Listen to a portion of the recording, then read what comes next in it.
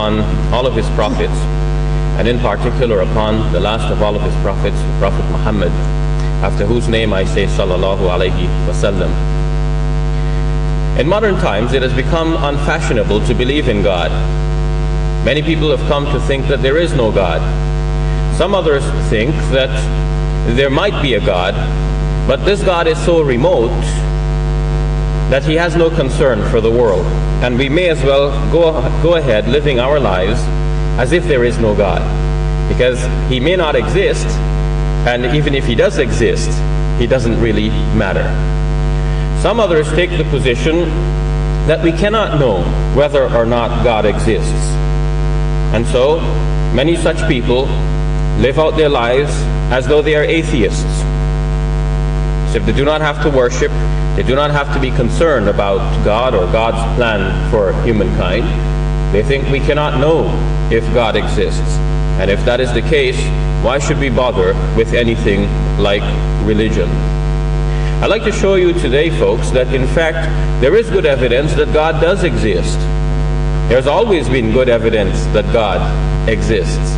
And in modern times, some of the old pieces of evidence have gathered new strength. I'd like to share that opinion with you. One of the ancient arguments advanced for the existence of God is what is referred to as the cosmological argument. That is the argument that we must have had some being to bring everything into existence. People looked around and they said, well, from nothing, nothing comes. Why do we have something instead of nothing? There must have been some creator who brought everything into existence. Why do you have to have a creator? There has to be a first cause, it was said. And that seems logical, it seems rational. If we say that A is the cause of B, and B is the cause of C, and C is the cause of D, and then all the way to Z, and then we can go to double A and triple A and all of that, then there will be no ending to that series. Now if we take the series backwards and we find out what was the cause of A, and someone says B, we ask what was the cause of B, someone says C, and what was the cause of C? D. What was the cause of D? E. Now there has to be a first cause somewhere. We cannot go into infinite regression, otherwise A would never have resulted.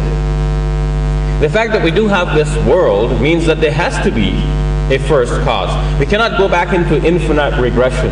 We say, okay, this world must have been caused by something that came before it, and that must have been caused by something that came before it, and that must have been caused by something that came before it, and then before it, and then before it. There has to be a stop somewhere, otherwise we wouldn't have the world that we have today. And so we have there the cosmological argument for the existence of God. But there came a time after modern Enlightenment Europe when people said that the universe has always been here. They subscribed to what is referred to as the steady state theory. So when we asked where did all this come from, they said, all this? What do you mean where it came from? It's always been here. For a long time, scientists held this view until the 1920s. Edwin Hubble in the 1920s looked into his 100-inch telescope, and he realized that the clusters of galaxies are all moving away from each other at rapid speed. And to him that could only mean one thing. It means that our universe is expanding. Space itself is getting bigger. To illustrate this point, imagine that you take a child's balloon and you put a number of points with a ballpoint pen on that balloon. Now, you blow into that balloon. As the space in that balloon gets bigger, what happens to the dots? They're all moving away from each other. The fact that the clusters of galaxies were moving away from each other could only indicate that space itself was becoming larger. The universe was expanding. In fact, I don't know if Hubble had read the Quran, but he might have found out from Surah 51, verse number 47, that in fact the universe is expanding. There, the Quran says, وَالسَّمَاءَ بَنَيْنَاهَا بِأَيْدٍ وَإِنَّا لَمُوسِعُونَ. As for the heavens, we created it with power, and we are expanding it. What Hubble and others came to realize then was that the universe is expanding. But then, if the universe is expanding, it means that tomorrow it's going to be larger than it is today. And the day after it's going to be larger still. And the next day, even bigger than before. But then we can also think what might have happened yesterday. Yesterday it must have been smaller than it was today. And the day before it would have been smaller still. And the day before that even smaller still. Until if we go back many billions of years into the past, we can imagine a time when scientists tell us that the entire universe, vast as it is now, was all packed into the space the size of a beach ball. Now I know that's unimaginable, but that's what is commonly believed now. And if you go even further back than that, everything would have been packed into the size of a basketball. And then everything into the size of a cricket ball. And then into the size of a ping pong ball. And then even into the size of a pea. Until a pinhead. And eventually, nothing. So we're back where we started. How did everything come into being from nothing? From nothing, nothing comes. Why do we have something instead of nothing? We have here a re-emphasis on the original idea that we needed a creator to bring everything into existence. Many scientists resisted this view. This view is commonly referred to now as the Big Bang Theory of the origin of the universe. How did it get this name, the Big Bang Theory? Actually, somebody said it by way of derision. Didn't like this theory. A man by the name of Fred Hoyle. Fred Hoyle, once on a television interview, referring to this theory of the origin of the universe, not liking it because he himself subscribed to this steady state theory, referred to it as this Big Bang Theory of the origin of the universe, to deride it. But then the name stuck. And people came to refer to it as the Big Bang Theory of the origin of the universe. A man by the name of Robert Jastrow is a NASA scientist. He wrote a book entitled God and the Astronomers. In that book he said that when it was first discovered that in fact the universe is expanding, scientists resisted this idea. Many resisted the idea, and we can see why, because this idea implies that there is a God who brought everything into existence. If you have the universe coming about from nothing, then there must have been a God who created everything. Scientists resisted the idea. Albert Einstein himself, famous as he was, intelligent and quite a genius that we recognize him for, introduced into his equations what he called the cosmological constants. Because to him, his equations implied that the universe was expanding. But instead of accepting the implication from his equations, he tried to fix the equations by putting in there what he called the cosmological constant to stop the universe from expanding. But of course the universe didn't listen to Einstein. The universe kept expanding. Now in hindsight, Einstein, looking back at that cosmological constant, once the theory of the Big Bang universe, the Big Bang origin of the universe became more firmly placed, Einstein looked back at that and he called that one of his biggest and most embarrassing blunders. Cosmological constant. So folks, the expanding universe is that evidence that in fact God does exist. But what else can we know about this God? Is it just some impersonal force, some unintelligent being? Could the universe have come together by chance from some impersonal force out there? Even this too is an idea that must be discarded by modern scientists. Nowadays it is recognized that at the moment of the Big Bang, all of the four physical constants that govern the universe were precisely fine-tuned. And that could only speak to the presence of a fine-tuner, a designer, a fashioner, an intelligent creator. Scientists tell us now that the force of gravity, electromagnetism, the strong and the weak nuclear forces, all of these were precisely fine-tuned right from the very start. Had it not been worked out from the very start, the universe as we have it now would not exist and we wouldn't be here. Brandon Carter, an American scientist, speaking at a conference of astronomers in Poland in 1974, put forward what he referred to as the anthropic principle. That is the principle, he said, that is recognized now, that it seems that the entire universe was so shaped, so designed, in order to guarantee that at the end stage, human beings would be able to live on a planet called Earth. It's recognized now as the anthropic principle. If these four physical constants were precisely fine-tuned right from the very start, I ask you folks, which master mathematician was there to work out these right to the umpteen decimal places? Hadn't been worked out, we'd have no universe. But the universe is so designed to make sure that human beings would live on planet Earth in the end stage of the universe. Remarkable information showing that in fact God exists. I'd like to advance a further argument that God does exist. And this argument has to do with the presence of the glorious Quran as a revealed book to humankind. Now you might say, well, this is remarkable. How could the presence of a book prove that God exists? And yet it can. Although there have been millions of books written in the world, the Quran occupies a very unique and privileged position. The Quran alone can claim that this book and this book alone is inimitable. Nobody can author a book like it. Nobody can author even a surah, one part, like one of its 414 parts. Why is this? Why is the Quran so remarkable? And how is this a proof, a further proof, that God does exist? I'd like to take you back to 1400 years ago. And there lives in the Arabian desert a man by the name of Muhammad, after whose name we say peace and blessings of God be upon him. He began to receive extraordinary revelations. When he was about 40 years old, he was meditating in a cave when an angel came to him and started reciting some words to him, commanding him to repeat these words.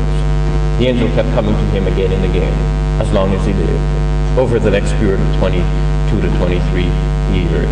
And the angel kept giving him more and more of these bits and pieces of revelation over time, until the book that we call today the glorious Quran is a collection of all of those bits and pieces revealed over the 23 years. Now how can we know that this book is not the product of Muhammad's own thinking? How can we know that this book is not the work of his own hands and the imaginations of his own mind? First, the Prophet Muhammad, peace be upon him, as far as we can tell from history, was unlettered. He was not trained to read or write. He could not compose anything more than his own name, much less a paragraph, much less a book, and much less a book like the glorious Quran, which, as we see now, is a comprehensive guide for every aspect of human endeavor, whether it be personal, whether it be family, whether it be economic, whether it be social, whether it be political, whether it has to do with international affairs. All of that is covered in the one book, that Quran. That could not have been the work of this man. Second, the sincerity of this man would not allow him to claim that the Quran came to him from God, if indeed it were his own production. In fact, non-Muslim historians, reviewing the life of the Prophet Muhammad, peace be upon him, also conclude that he was sincere. When he said that the Quran came to him from God, it really was his sincere belief that this was so. A number of things point in this way. First, he had no motive for telling a lie. He refused wealth, he refused power. He was offered these things to distract him from preaching his message, but he refused these offers. He himself did not seek wealth, but whatever wealth he had, he spent that in the mission. He did not desire power. When he sat among his companions, he was indistinguishable from the rest. Somebody visiting, trying to find out, who is this Muhammad we used to hear about? They wouldn't be able to pick him out from the crowd because he blended in as one of the common folk. On occasion, he was found sleeping under a tree, a humble man, not surrounded by guards like the kings of his day. He was a man who has gone down in history as one who mended his own shoes, stitched his own clothing, and assisted in the household chores. He told his disciples and his followers, do not praise me. Do not exaggerate in praising me as others have exaggerated in praising the prophets before me. No, he was an honest and truthful and trustworthy person. Even his contemporaries, enemies of his contemporaries, his enemies from among his contemporaries, called him names like Al-Amin and As-Sadiq, which means the trustworthy and the truthful one. So he was not one to tell a lie. Historians have to agree that he was sincere. But now, someone may ask, suppose he was sincere. He believed that this revelation was coming to him from outside, that this was a revelation from the Almighty God to him. Is it possible that he might have been sincerely wrong? Is it possible that perhaps he convinced himself that the message was from outside, whereas in fact the message was from inside? Is it possible that this is his own wording, this is his own thoughts and imaginations coming, welling up, and now exiting from his mouth as the glorious Quran? And I'd like to explore some reasons why we should think that this is not the case. That in fact, not only was he sincere, but he was sincerely right. The third reason I'd like to look at now is to do with the psychology of the Prophet Muhammad, peace be upon him. If you read the text of the Quran, you will see that the Quran actually speaks to Muhammad, commands him, and on occasion even criticizes him. Now, who can author a book like that, which pretends to be from outside and is criticizing the author in the meantime? For the Prophet Muhammad, peace be upon him, to have written something like that, he would have had to be slightly deranged. Imagine him writing a book in which he's criticizing himself. Now I know, folks, you often talk to yourselves, don't you? But if you argue with yourself and actually lose, you need help. If the Prophet Muhammad, peace be upon him, had authored this book, he would have been a sort of a madman. But if he was a madman, then he could not have authored a book like the glorious Quran. And we must conclude that he did not author this book, but this was revealed to him from the Almighty God. The fourth reason I'd like to look at is one having to do with history. We see what the Quran says about past history, often detailing things that were not known to the Prophet Muhammad, peace be upon him, or to his contemporaries, and yet independent investigations prove that the history in the Quran is actually true. Now, who could have revealed that information? It could not have come from a person's own subconscious, because we're dealing with specific items of past history. And then the fifth reason that I'd like to offer has to do with the future, prophecy. The Quran says certain things about the future, and then the future unfolds exactly as already predicted in the Quran. Now, who can author a book about the future and let the future obey that book? Unless this is a revelation from the Almighty God. The sixth reason I'd like to offer is one having to do with science. We can see that the Quran describes many aspects of physical nature, telling us about the sun, the moon, the stars, the planets, the earth, and even telling us about ourselves. The Quran goes into such detail that it tells us even about the growth and development of the human embryo. It is not the purpose of the Quran to discuss and describe science, but the purpose of the Quran is to draw man's attention to the God who created them.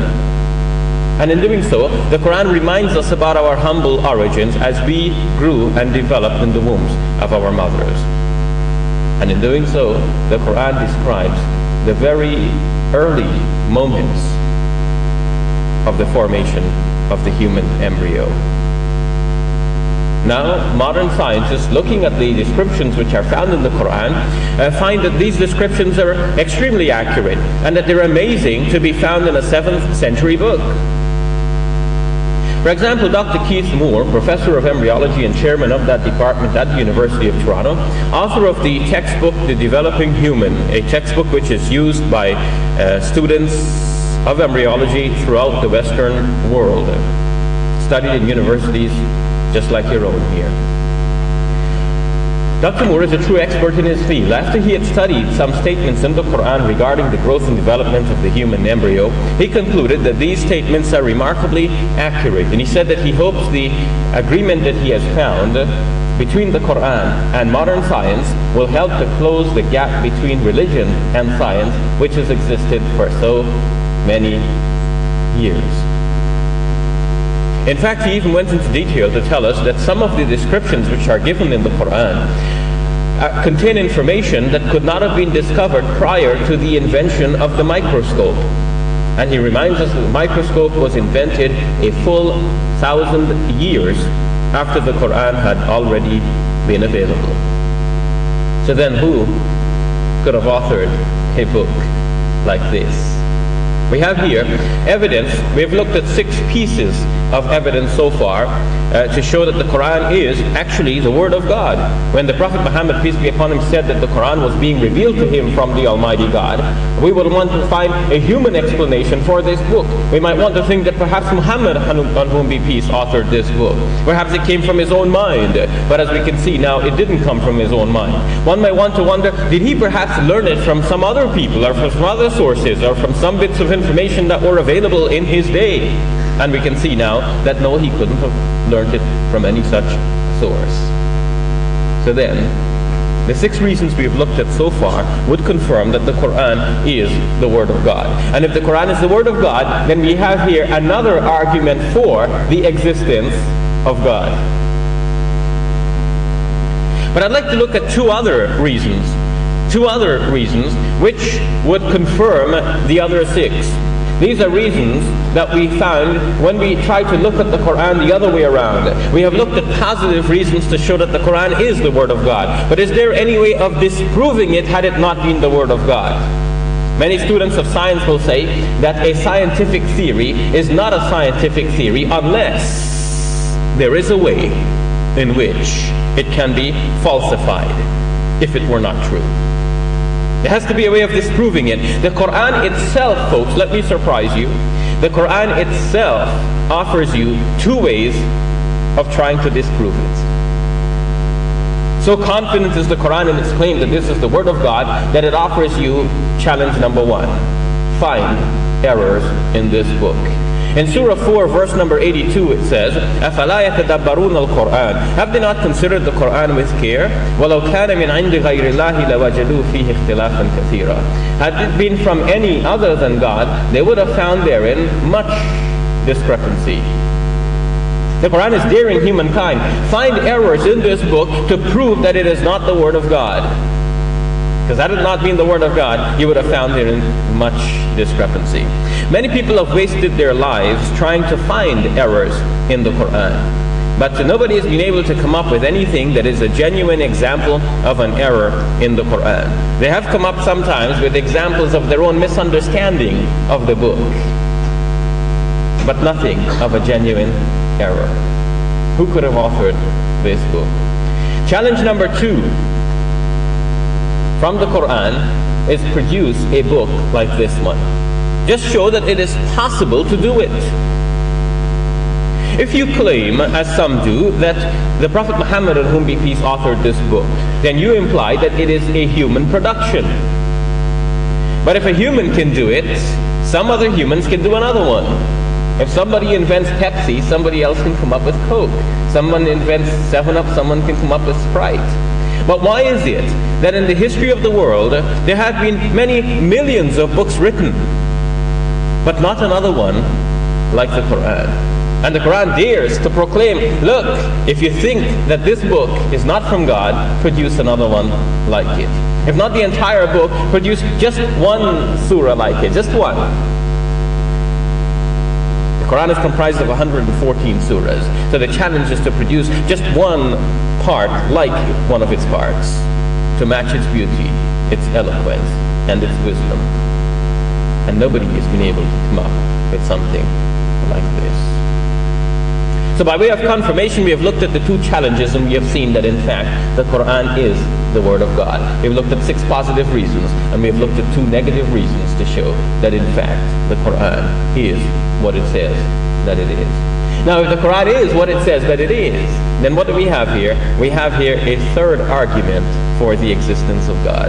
Remember, we said first the cosmological argument, the fact that we needed a God to bring everything into existence.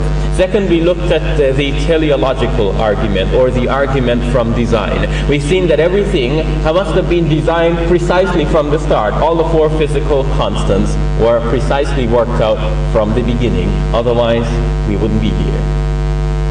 And now we've looked at the Quran as a book from God, a revelation from Him, giving us further confidence that in fact God does exist. Now, I don't have further time in this lecture, folks. Otherwise, I would go into more detail on the things that we notice around us and how this lends a further argument to show that God does exist. I would go into a refutation of the theory of evolution, and I would show you how in modern times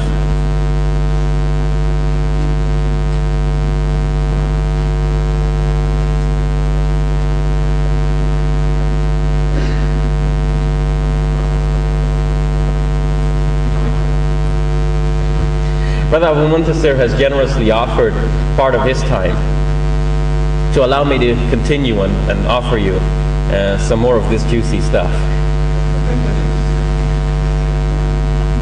I'd like to thank him for that, and I would like to thank you for your rapt attention. I think he must have noticed that you are drinking in the information, and if that is so, then I think the credit goes to you.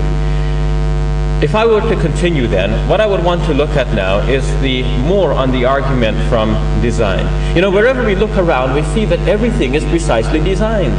And in modern times, scientists have looked at this and they have said, oh, it only has the appearance of being designed. But what they say, in fact, that what appears to be designed is not really designed. It just arrived there by chance. They have said that if you start off with something very simple, and if you add a small increment of improvement to it, and then a small increment more of improvement to that improvement, all of the increments will eventually add up until you can have something that appears to be designed. I would like to look at both sides of this argument. I'd like to first look at the argument from design to show that in fact things are precisely designed, and then we will look at the counter-argument from modern scientists to show that things have evolved over time through the random processes of blind mutation. First, if we look at things, whether big or small, we notice that everything is working harmoniously. We notice, for example, that the Earth is spinning on its axis. We notice that the Earth is going around the Sun. We notice that the Sun is only a part of a larger system, the Milky Way galaxy, and the Sun is also rotating along with the Milky Way galaxy. But we notice that the Milky Way galaxy is only one part of a large superstructure, a cluster of galaxies. And galaxies are only parts of superclusters. But then these superclusters are not just simply arranged randomly. Scientists tell us that they are organized in a particular way, as if they were grapes on a bunch. Wherever we look, we see that there are elements of design. It is not just simply the things are thrown about any old way. You look at the sunrise and you look at the sunset. Sure enough, we need the sun for warmth. But is that all that we need? Does humankind have an appreciation for beauty? Yes. When we select our clothing, we want clothing that will keep us warm, but at the same time, we look for styles, for designs, for fashions, things that will have some appearance of beauty. Now, I know Shakespeare said that beauty is only in the eyes of the beholder. What you select as looking very nice may not actually look very nice to another person. But that's another matter. The fact is that we do have an appreciation for beauty. And in fact, the sisters have more of an appreciation for beauty. And often the sisters complain that, after wearing this nice dress, and the husband looks at her as though she hasn't done anything different. Because she has more of an appreciation for beauty. She puts on this nice dress, she expects now the husband is going to say, darling, you look more beautiful than before. But, he just says, okay, we just got 2 minutes more, you hurry up. So we have this appreciation for beauty. And then we can see now, not only do we have the sunrise and the sunset, the warmth of the sun, to give us the life-giving energy that is necessary for the continuation of vegetation and of all life. But we also have beauty. You look at the sunrise in the morning, it's beautiful. You look at the sunset at night, It is beautiful. Whoever placed that there for us, folks, made sure not only that it'll give us the warmth that we need, but also the beauty that we appreciate. Everywhere we see that things are designed. If you look at the way that the tiny ants operate, you see that they operate in a very structured manner. You see that they form actually a community. You see that birds actually fly in formation. Although birds sometimes do not have the brain power to work out their flights, their navigational distances, and their maps and patterns, yet some birds amaze us with their flight patterns. There's one particular bird that flies over the Atlantic in the shape of an 8 and arrives back at where it began. There is a certain bird which was tested or taken from Wales into America, and these birds were able to fly back precisely to where they began. We see that the penguins in Australia have a very sophisticated pattern, the manner in which they bring up their young. You will find that the male penguin will stand there holding an egg with a slight fold of skin just going over the egg to keep that egg warm. The male penguin will stay there for a long time until the female penguin goes out into sea and gathers fish and feeds herself and so on. And then the female penguin comes back just in time when the baby penguin hatches. How the mother penguin knows exactly when is this time is beyond imagination. But if she comes back too late, the baby would die of starvation. But she comes back just in time to feed that baby regurgitated fish. And then she takes her turn looking after the baby. The male penguin then goes out to sea and gorges itself on fish and comes back again just in time to feed this baby before the baby could die. This sophisticated and complex pattern that we notice in the natural world is an appearance of design, they say. But we can see that it is design. You look at the woodpecker. The woodpecker is an amazing example of the way that things are designed. The woodpecker, in order to get his food, actually has to drill a hole into the barks of the trees, because the woodpecker is going to eat the insects and little creatures that live in the trunks of trees. Now, for the woodpecker to be able to get its lunch, the woodpecker has to be specifically designed for what it does. The woodpecker has to be able to perch upon a tree upright like that. Most birds would perch on a branch, and their feet are designed to perch so. But the woodpecker's toes have two pointing forward and two pointing backward in order to allow it to grip itself upon that tree. Not only that, but the woodpecker has stubby tail feathers that will allow it to brace itself against that tree so it doesn't fall over. Now the next stage is for the woodpecker to actually drill a hole into that tree. And if most birds were to, go banging its beak against a tree like that, it would get a headache in 2 seconds flat. But woody woodpecker has a soft, spongy tissue between the beak and its head. So that acts as a shock absorber, and it's guaranteed for as long as the woodpecker owns its beak. So the woodpecker would go drilling away until it pokes that hole. But that's not the end of the story, because for the woodpecker to be able to get its lunch, it has to have a long enough tongue to be able to go into the cracks and crevices and eat the insects. And woodpecker also has that. Most birds have their tongues fastened to the backs of their mouths, but the woodpecker's tongue actually coils around and goes around and attaches to the top of the head. So that's a long enough tongue. When it stretches out, the woodpecker can actually get its lunch. You can see, folks, that if any one of these 4 pieces of designs were missing, if the woodpecker didn't have the precise way of gripping the tree, if it didn't have the toes made for that, if it didn't have the stubby tail feathers, if it didn't have the shock absorber behind its beak, if it didn't have the long enough tongue, any one of these 4 things missing, the woodpecker wouldn't get its lunch, and it would die before evolving into something else.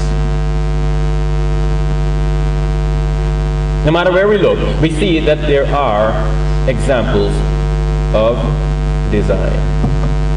You look at the human eye, amazing. It's precisely designed. Modern cameras are fashioned after the pattern of the human eye. But who designed the human eye in the first place? What intelligent being was out there to design the human eye? Charles Darwin in 1859 published his book on the origin of species by means of natural selection.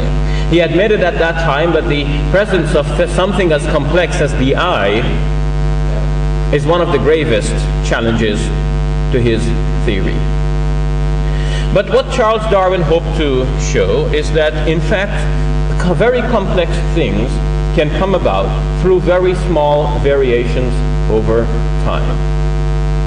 I want to say that what appears to be designed is not actually designed, but came about through blind processes of random change and natural selection. What they say is that if you add a small beneficial increment to any organism, then that organism gets better. If you add another small beneficial increment, that organism gets better still, and better still, and better still, until a very simple organism can become indeed very complex, finally. But in order to demonstrate this theory, one has to deal with a number of problems. First of all, one starts with the assumption that there is no God. The very theory of evolution was constructed in order to explain the diversity of life without invoking God. It's as if to say, let's explain how life evolves over time, but imagine first of all that there is no God. You see, if you imagine that there is a God to start with, then it becomes easy to explain the diversity of life. You see that things appear very complex and very structured, very much designed. Once you see that things have the appearance of design, if you imagine that there is a God, then it's easy to understand how things achieve such complex designs. Obviously, because there is a God who created and fashioned everything. But if you say, no, there is no God, then you have to explain, how did all of these things come about? If you imagine that this building was constructed, designed by architects and engineers working in cohesion and harmony with each other, if you imagine that this building was designed by some intelligent beings, then it's easy to explain why the windows are square. It is easy to explain why these little things are round. It is easy to explain why the signs make sense.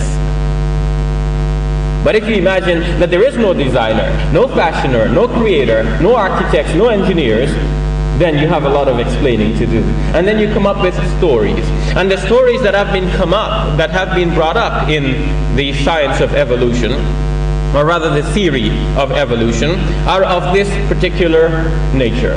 I'd like to look at a very narrow part of that story so that we can bring this lecture to a close. Scientists have said that human beings evolved from apes. And in order to prove this, what they want to show is that if you start with an ape-like being, and if you change that being a little bit, and then a little bit more, and then a little bit more, and then a little bit more, eventually you can get a human being at the end. Now, there is some plausibility in that argument. There would be no plausibility in saying that an ape gave birth to a human baby, because we know that such nonsense doesn't occur. But what they have said is that if an ape gives birth to a baby that is slightly different than the ape, and then the baby is slightly different still, how different? Only as different as your children are different from you. Someone might see the resemblance, but there might be a little bit of difference between you and your son, or mother and daughter. So if there is a slight difference between ape and ape child, and then ape grandchild, and then ape great grandchild, eventually all of these little differences can add up to big differences over time. There is some plausibility in that argument. But for that to happen, imagine the consequences. It would mean that between ape and man, there are millions of intermediate beings. Each one just slightly, ever so slightly different than the one that came before it. One beside its neighbor would not appear to be very different. But if you look at the one at the start of the series and the one at the end of the series, that's where you see the big difference. You see ape on one side, man on the other side. Two beside each other, not very different. Maybe in the middle you might have ape man. But where are these beings? When Darwin wrote in 1859, he realized that these beings do not exist anywhere. But he hoped that these beings have existed in the past, now laying buried in the earth. And he hoped that the fossilized remains of these intermediate beings would one day be found.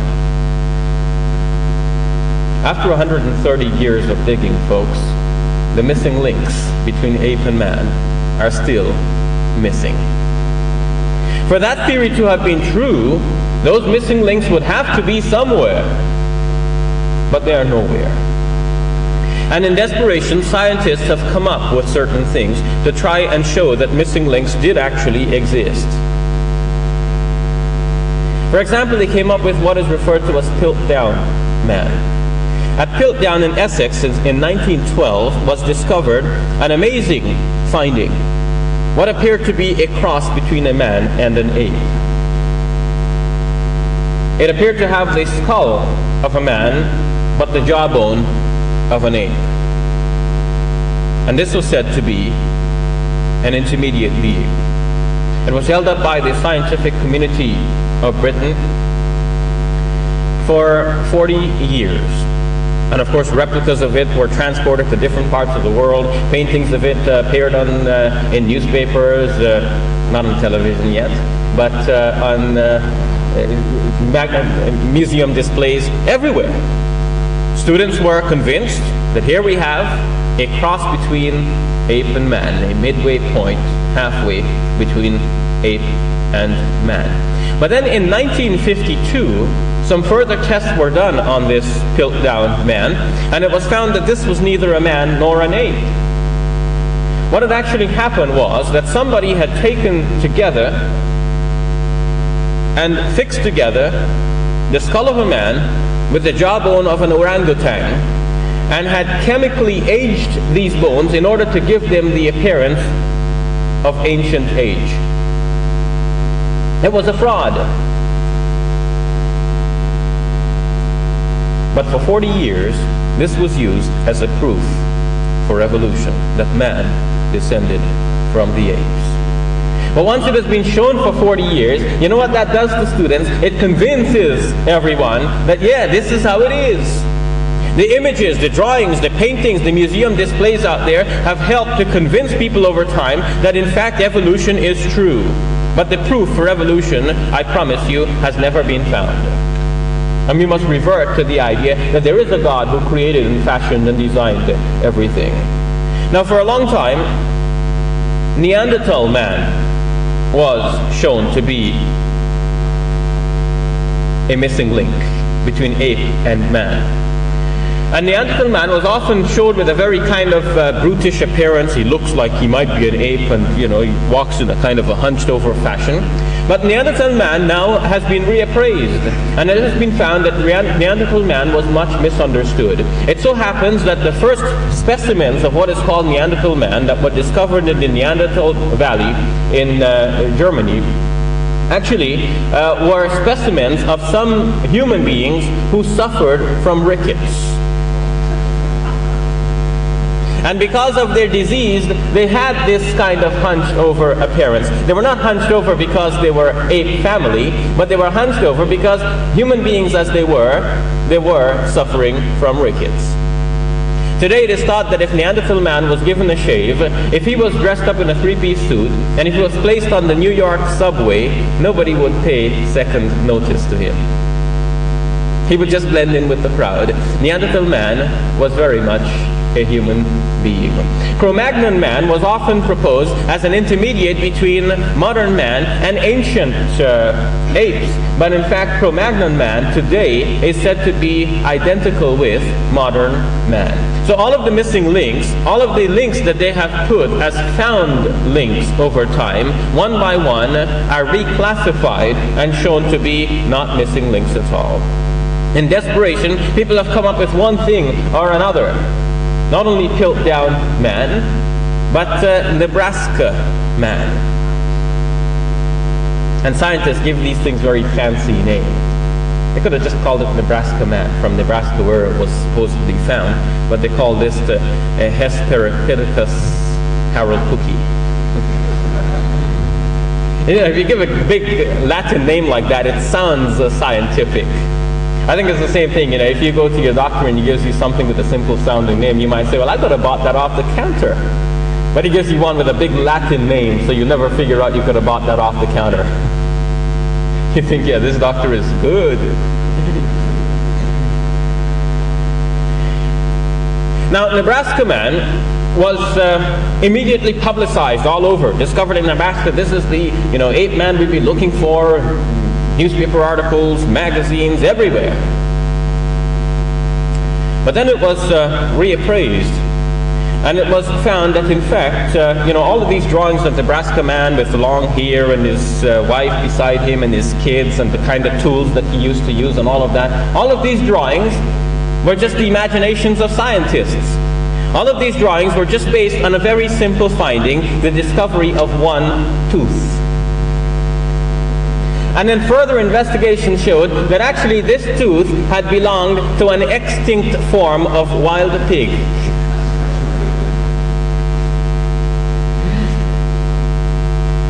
So these displays, these drawings, these illustrations, all of the textbooks that have been drilled into us over time will sometimes make people convinced that in fact evolution did occur. But folks, I'm here to tell you that from my review of the materials, I have not found evidence that evolution has occurred. I'd like to tell you one more thing about these illustrations, how widespread they have become. In recent times, in Toronto, there was a move from the city authorities to help people to think more in terms of being clean. Tidy up the city, you know, throwing the garbage in the right place. Make sure it gets right there in the can. And so they show these pictures of, you know, a series of beings. You have on the one end the hunched over ape, and then a little bit further, you know, he's standing a little bit more upright, and then a little bit more upright, and then finally at the end you have the upright man. And what does he do? He throws the waste right into the litter basket. This is the kind of imagery that has been fed to people over time. But the intermediate links has not been found and cannot be found. In fact, in modern times, there has arisen among scientists a new trend. Remember, we said previously that if anyone said that an ape had given birth to a human baby, we would say that is nonsense, and such nonsense doesn't occur. But in modern times, there has arisen among scientists a new trend to think that this kind of gradual progression over time that Darwin spoke about is not really true. It didn't occur that way. Niles Eldridge and Stephen Jay Gould are two scientists who are most prominent and most well known for this particular way of looking at things. And what they have proposed is what they refer to as punctuated equilibrium. They say that when we look at the fossil record, when we look at all of the old fossils that have been dug up from the earth, when we look at how beings used to be in the earth, we notice that in fact it looks like the beings just were stable for a long time. There might have been some changes among them, but only some very minute and gradual changes up to a certain point, and then they stop changing. And then they say that there is a sudden leap, there is a sudden jump to something new. So there is an equilibrium, and that is suddenly punctuated by a sudden leap. They refer to the theory as punctuated equilibrium. But what do you mean by a sudden leap? You mean back again that something gave birth to something extraordinarily new and very different. In order to explain this kind of sudden leap, a scientist by the name of Richard Goldschmidt trying to explain how birds must have come about. The common theory was that birds came from dinosaurs. Looking at the structure of birds, one can see some similarity with lizards. And it is thought that perhaps birds came from dinosaurs. Perhaps bird feathers came from dinosaur scales. But how did birds come about? You should have a gradual progression from dinosaur to bird, from lizard to bird. You should have an emergence of feathers coming from scales. You should have something that is half scale, half feather. You should have something that is half bird, half dinosaur. Where are these things? They are nowhere. So Richard Goldschmidt, in order to explain the presence of birds, said that it must have happened this way, that a dinosaur laid an egg, and out of that egg hatched a bird. Now, in desperation, scientists are going back to the same thing which you are now laughing at. Because the proof for that gradual evolution that they spoke about is just simply not there. Men and women of understanding, I'd like to put before you today that every one of you is a proof of the existence of God, because you have been designed, you have been fashioned, you have been engineered. When scientists try to tell us that no, we came from a stock, they're trying to deny this obvious sign of design. Your two eyes are amazing examples of engineering design. The fact that your hair grows on your head, the fact that your fingernails grow right in the right place and not on your head, are proof of engineering design. Do you know that all of this is worked out right from the very beginning? All of this is programmed in your DNA. At what age will your voices change? At what age would the sisters notice changes in their bodies? Where would the fingernails grow? If you lose a certain part of your skin, how would that skin regrow? All of that is precisely worked out and already designed from the very start. Every one of you is a proof that God exists. And as much as scientists would like to deny that today, there are also many other scientists who are still believers in God. Many scientists in modern times have come to be disbelievers, and they've come up with these theories because they have not come to accept and believe in God. They might have inherited a religious tradition which made them turn away from God. They might have come in the Enlightenment period of Europe to reject God. They might have thought that, look, the Bible says one thing but science says another thing. I must embrace science and I must give up the Bible. There came to be a rift between science and the church. Ever since Galileo, people have turned away from religion in order to embrace science. But in the Muslim world, scientists who were studying the glorious Quran had no reason to reject the Quran in favor of science, but they had reason to be stimulated by the Quran in order to do more science. And so Muslim scientists went ahead making advances in every field of science and technology, medicine and civilization. In terms of technology and medicine, we see that many Muslim scientists worked and made advances in mathematics, in physics, in optics, in astronomy, in medicine. Al-Razi was the first person to diagnose smallpox, and his writing on smallpox has been in use for 300 years after him by the Western world. The Muslim scientists in the heyday of Islam actually were motivated by the Quran to do science, because the Quran tells us to think, to reflect, to study, to understand. And Muslim scientists understanding from the Quran that the world is governed by a God who puts things in organized and measured fashions, were prompted to discover what are these measurements. When the Quran tells us that the sun and the moon, bihusban, are subject to measurements, Muslim scientists would be prompted to find out what are these measurements. When in Europe it was thought that the earth was flat, Muslim scientists were making advances in studying the earth. Students of Islam were already studying the globe, using globes as models for the earth in Muslim Spain. So we can see that in fact Muslims have no reason to abandon the idea that there is a God. Muslims have no reason to adopt theories like the theory of evolution, whether gradual or by punctuated equilibrium, or whether to say that birds came out of dinosaur eggs. Muslims, having confidence that we have here the Book of God, the glorious Quran, can now submit themselves to the one God. In this lecture, folks, we have seen that there is, in modern times, a tendency to reject God and to think that we may as well live our lives without God, to think that maybe there is a God but He doesn't concern Himself with what goes on here. And we have seen in this lecture that in fact that God does concern Himself with what goes on here. How do we know that? Because He revealed a book, the glorious Quran. And that book is a manual for how to operate your life. We've seen that every one of you is a product of very precise arrangement, design, and molding. So who molded us? Who fashioned us? Who designed us? And for what purpose? That Quran, that book of God, is here to tell us. So we've seen that there is evidence now that God does exist. And the Quran is an evidence not only that God exists, but that He has a plan for us. And I invite every man and woman in this room to fulfill that plan, to satisfy the purpose for which you have been created. Fulfill your function before you fail to function. Before death, we must please God.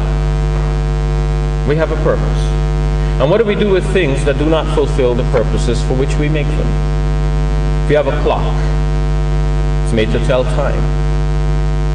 What do you do with a broken clock? You try to fix it. If it won't be fixed, eventually you discard it. Now, I don't know how the garbage is dealt with in this country, but I see in Canada what they do is, first of all, we throw the garbage into very big garbage bins.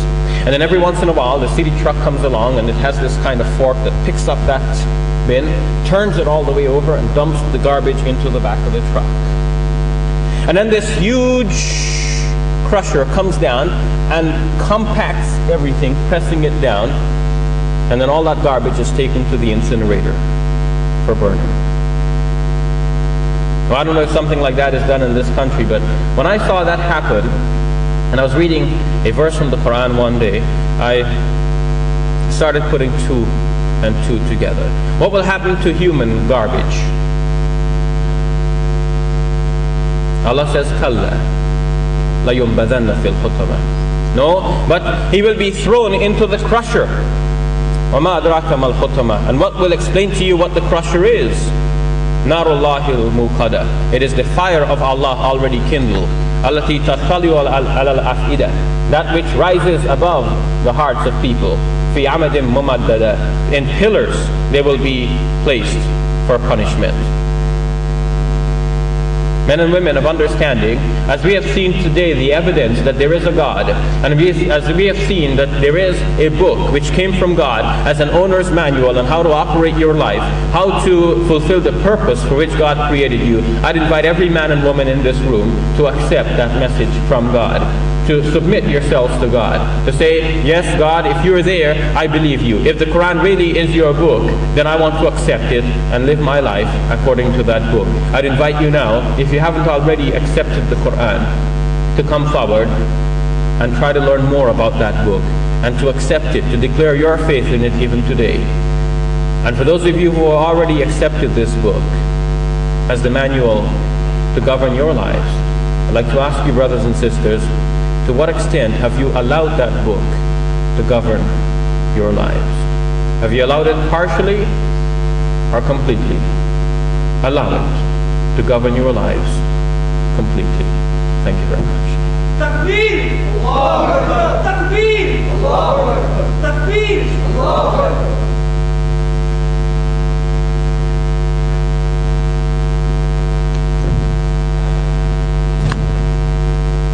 الحمد لله وحده والصلاة والسلام على من لا نبي بعده نبينا محمد وعلى آله وصحبه أجمعين وأن معهم إلى يوم الدين أشهد أن لا إله إلا الله وحده لا شريك له وأشهد أن محمدا عبده ورسوله وبعد. I praise Allah, I glorify Him, I thank Him for all His favors and bounties upon us. I seek His help in all our affairs and we ask him to make us firm on the path of Muhammad sallallahu alayhi wa sallam. I think perhaps in future when we organize events like this, we need to plan it out a bit better and take into account the usefulness of the speakers whom we are inviting. And I would have thought perhaps Brother Shabir Ali would have been enough by himself to do the entire session anyway, without even attempting to bring other speakers in the first place. He's not trying to put the organizers down.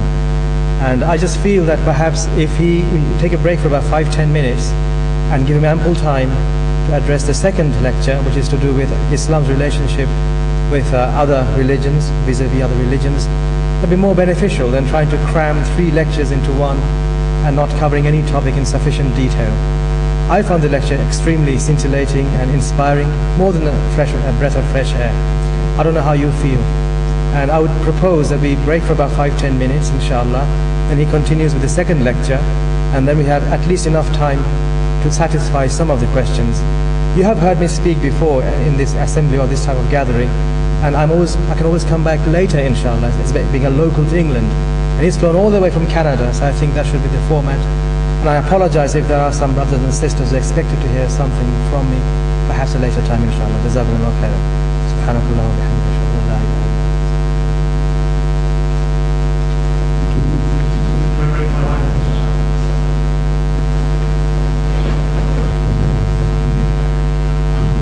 Alhamdulillahi Rabbil Alameen, wassalatu wassalamu ala Rasulihil Kareem.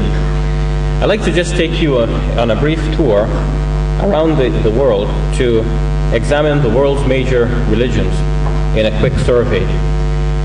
If we start with the Far East, we encounter Japan. In Japan, there is a religion known as Shintoism. This is a religion that is indigenous to Japan, and it's very difficult to transport and export out of Japan. It has to do more with the origins of Japan and the origins of the Japanese people and why the Japanese people are so special. And you can see why then that would be difficult to export away from Japan. In fact, their mythology actually explains how the Japanese islands came to be in the first place. It is said that 2 gods, the male and the female, Izanagi and Izanami, mated. Izanami became pregnant and she gave birth to the islands of Japan.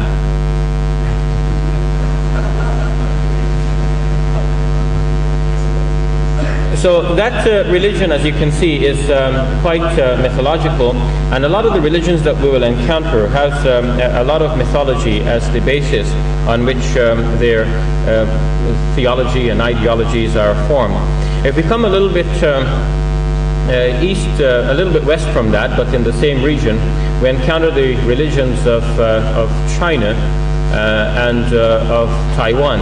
There we encounter Confucianism and Taoism. Confucianism and Taoism are said to be more philosophies than religions.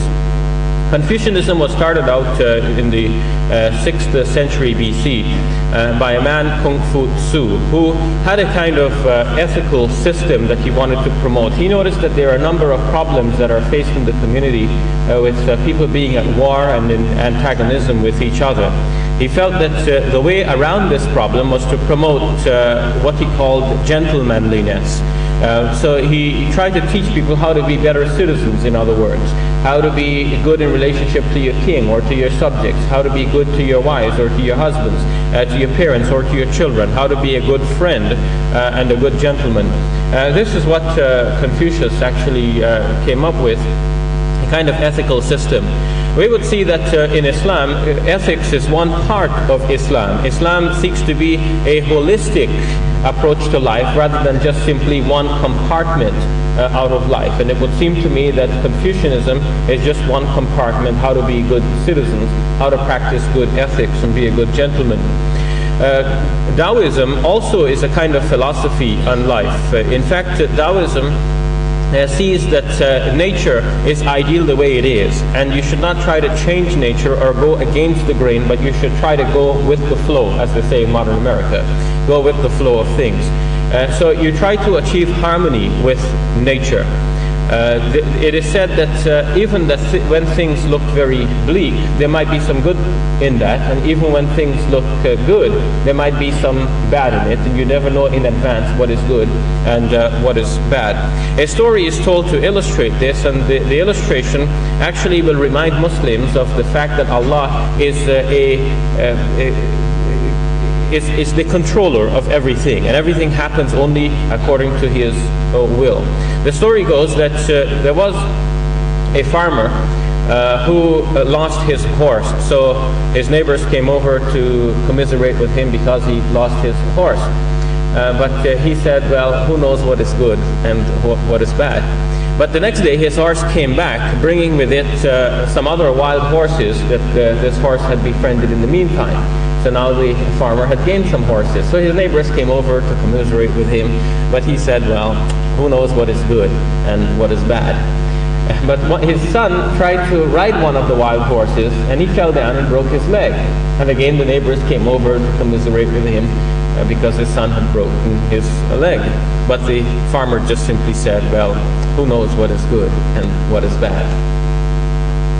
Now, in those days, people, of course, didn't like for their sons to be drafted into the army.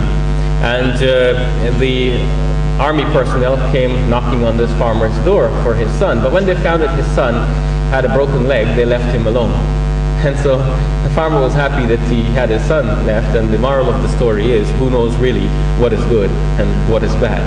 But this story, of course, reminds Muslims that God, Allah, is in control of everything. And we can see that this one philosophical insight that is there in Taoism is, again, that is part of Islam. Many people think today that many religions teach good things. And what is surprising for many researchers on the world's major religions is to find that Islam is such a combination of all the good that we can find anywhere. And in fact, a Muslim is not surprised to find good, because the Muslim believes that God has revealed prophets and messengers to many different, has sent prophets and messengers to many different people over time, so that everyone could hear the message that there is only one God, you should worship Him alone and shun all false gods. Whatever good is there in any religious system, a Muslim is not afraid to find, because a Muslim thinks that all good comes actually from God. And if some religious system has some remnants of good, then that would be seen as coming from God. And in fact, the Muslim is delighted to find that the same good is also in the religion of Islam. If we come a little bit west from that, we come into India, and we find the religions of India. Hinduism is a number of religions put together under the same single banner known as Hinduism. The name Hinduism itself has to do with the Indus River, which incidentally now is mostly in Pakistan rather than in India. But the religions of Hinduism get their name from the fact of the Indus River. From Indus you have Hindus and Hinduism. Hinduism is a collection of mythologies that date back to a long time, and it seems that it is such a collection that is a mixture and conglomeration. It seems that native people of India had a number of mythological concepts, and then invaders from the north came in, the Aryans, with their own religious ideas, and all of these ideas commingled with each other. The people who came in from the north wrote some books which they refer to as the Vedas. And the most ancient of these is referred to as the Rig Vedas. The Rig Vedas are said to be the oldest among the world's major religious scriptures today. And yet the Rig Vedas, old as it is, might have been a source of pride due to its age. And yet its contents does not give one enough reason to be proud. The Rig Vedas does not function as much as a book of religious guidance. In fact, it tells us about a plurality of gods, some of these gods who are in fact amoral, as it has been said in many religious texts.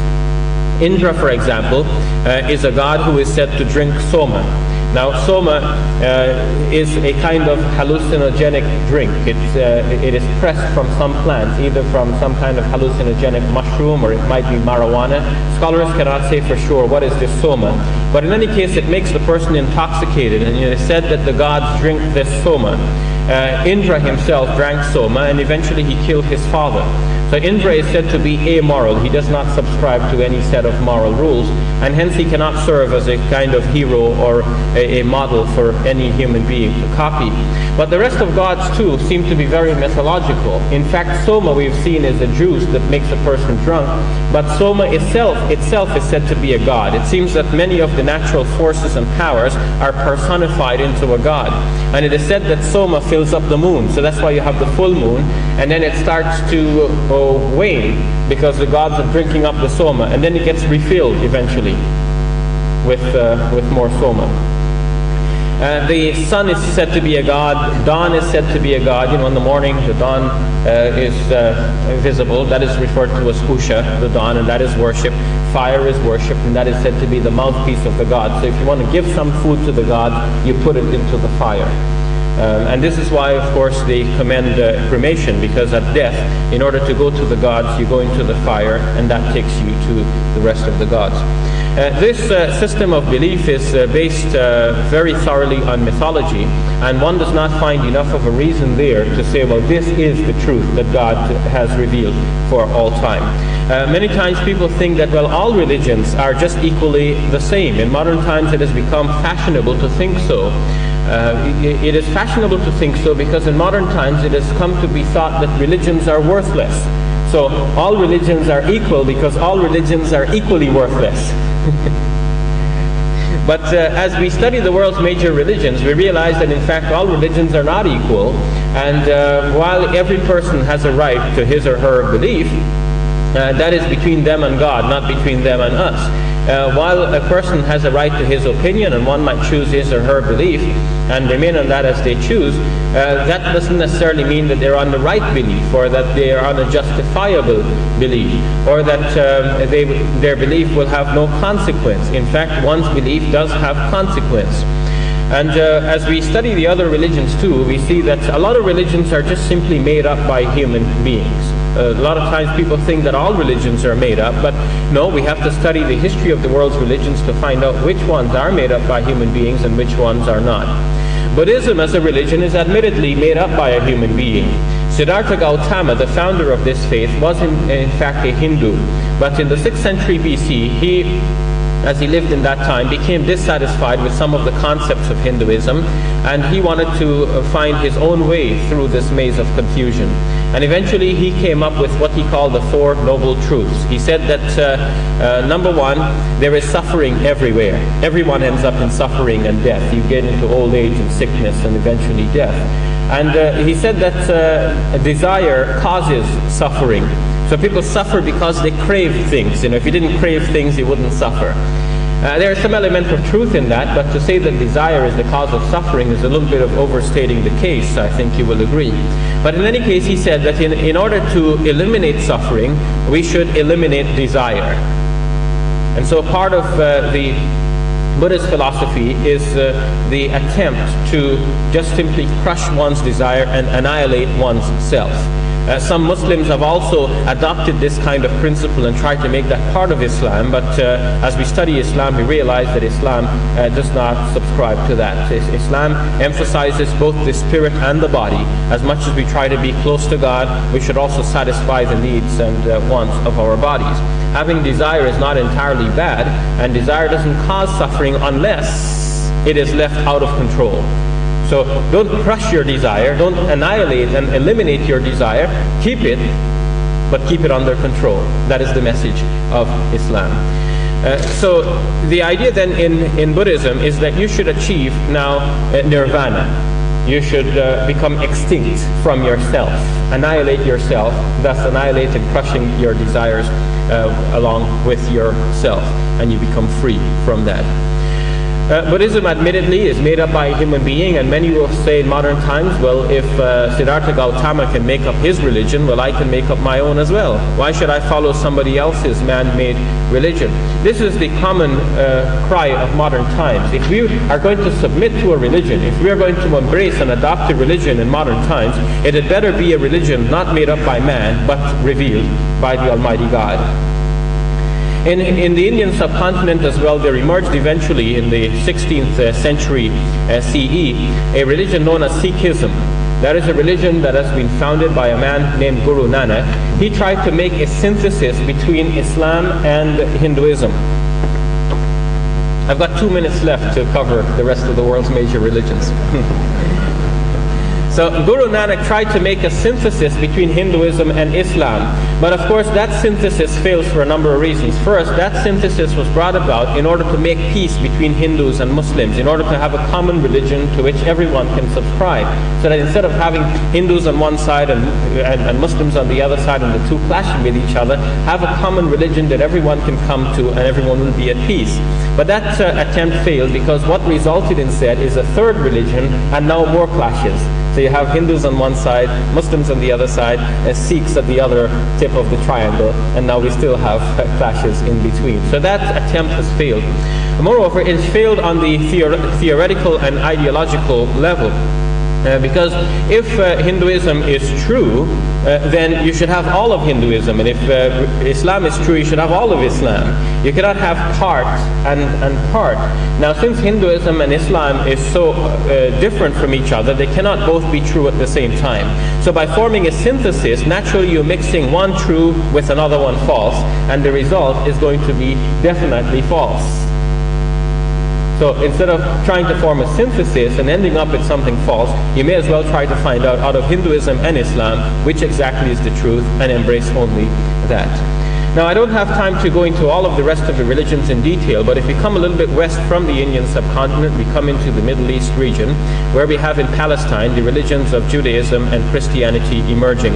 Judaism and Christianity had a claim to being the truth because they had the Bible, which was the Word of God revealed to humankind, or at least parts of it.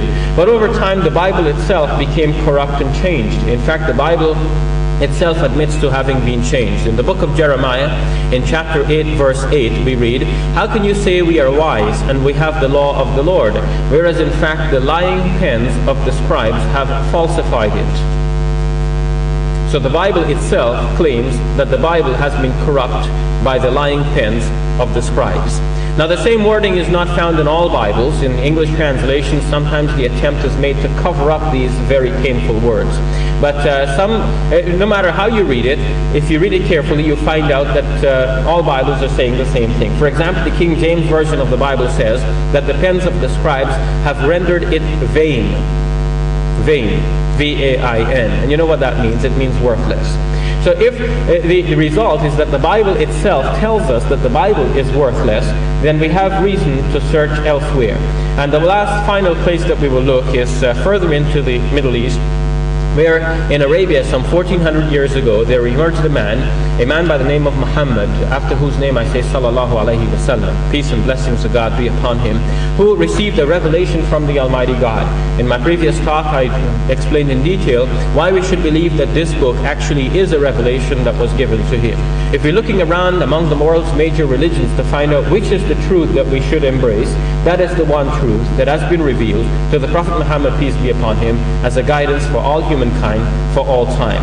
A guidance to which every people of every religious persuasion, from every geographical background, from every time and place, should come to, and to which everyone should submit and be in a good relationship with the God and Creator of all humankind. Thank you very much.